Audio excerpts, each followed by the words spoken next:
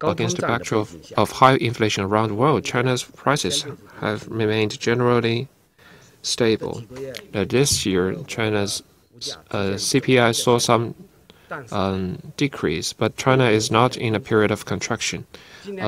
We believe in July, CPI might continue to drop, but that's mainly attributable to time lag in recovery of demand and base figure of last year. This is a temporary phenomenon in recovery of the economic circulation. China's M2 monetary supply continued to maintain rapid growth. This is different from what we see in typical cases of contraction. So China is not in a period of contraction, and we do not see risk of contraction in the future.